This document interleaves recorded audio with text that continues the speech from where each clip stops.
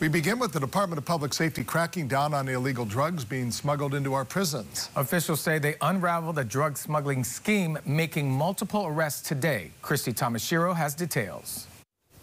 The Department of Public Safety is calling it Operation Paper Shredder. That resulted in 5 arrests involving several cases of persons attempting to smuggle contraband into our facilities.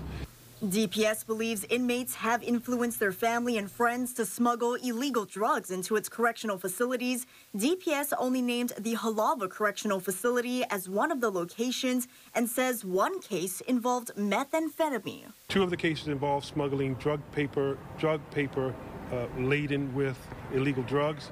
Drug paper is paper manufactured with controlled substances soaked on top of the paper or on the surface.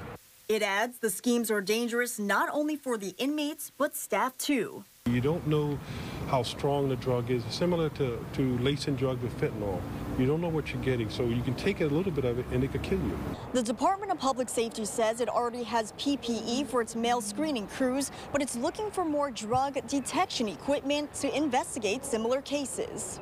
There is a huge cost to it. We have set aside some federal money from ARPA funds to explore the possibility for the drug detection machines first, because that is the best option. Public safety officials say the work isn't done. There are multiple investigations ongoing. It has a stern warning for others out there looking to break the law. We will come for you. We will find you. We'll arrest you, and we will prosecute you to the fullest extent of the law, whether you're a citizen, an inmate, or a staff member of the department. DPS expects additional arrests to be made. Christy Tomashiro, KHON2 News, working for Hawaii.